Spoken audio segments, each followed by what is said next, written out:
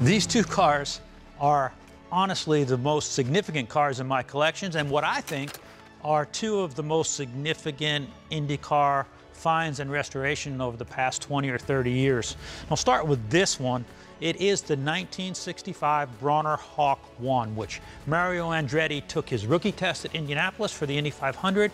He qualified the car for the race, finished third, I believe, went on to win his first ever IndyCar race in this car, and won the championship in 1965. And what's really neat about this car is a man named Clint Brawner, who was the crew chief on the car, had a young mechanic named Jim McGee, who went on to be one of the greatest IndyCar crew chiefs ever. He, Mario Andretti, Clint Brawner, built this car. It's a Brabham copy. As the cars started to come over from overseas with rear engines, lighter cars, the roadsters were being phased out. And this is an American-built, home-built car. And I think, I have to do the research, but I think it may be the last home-built car to ever win the USAC championship.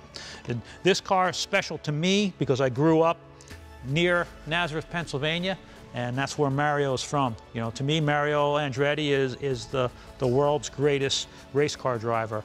And when I found this chassis, I knew that there was another car that had some parts on it that was a replica. I knew there were another pile of parts, and I knew that, you know, Clint Brawner still had some stuff.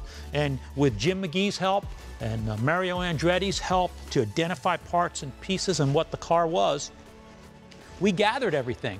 So even though the car hasn't, you can't say it's been totally restored. Now we had to do a little welding and painting and fabrication on the chassis, but mostly it was just bolted together. And Jim McGee, who was the chief mechanic on this car, or lead mechanic at that time, verified and documented every single part that went on the car, including the engine that's in it. This is a 4-cam Ford, and it still has the 1965 USAC stamp on it. Built by a guy named Joe Bogosian. He built it originally. I had him rebuild it. So again, verified by Mario, verified by Jim McGee, engine by Joe Bogosian. This car has about 85% of the original parts and pieces that were on it when it raced in 1965. This is Eagle 701, 1969 Santa Ana Eagle, designed by Tony Southgate.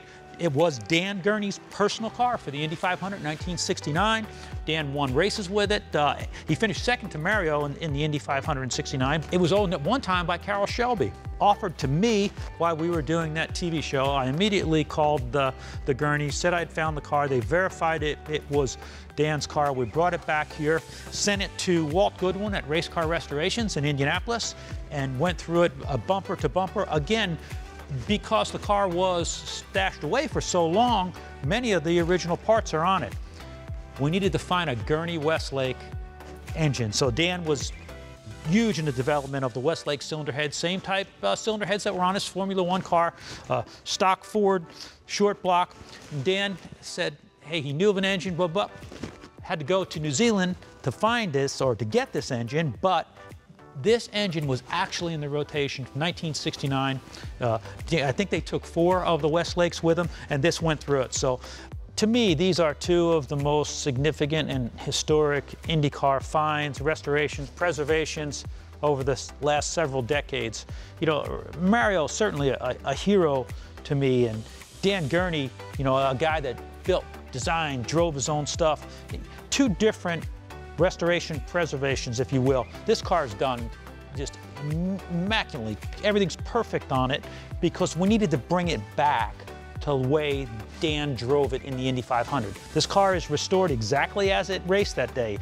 Right down to when you're looking at gaps, people say, why didn't you fix that gap? Because that's the way it was the day that it raced. Very, very important for the car to be represented as it raced. Now, it's probably a lot prettier and a lot cleaner, but if you see a gap or something that doesn't fit right, even something as simple as the rear spoiler on this car, one high, one low, being different, that's because that's the way Dan ran it. And the same with this car, the Mario Andretti car.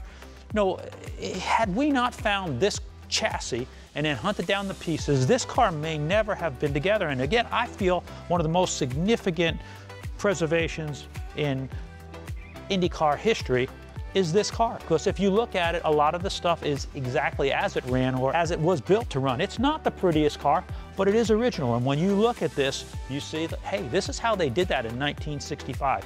And when we collect cars and rebuild cars, it's very, very important to us to keep the DNA of the men that built it so that the world could see these cars as they would have raced.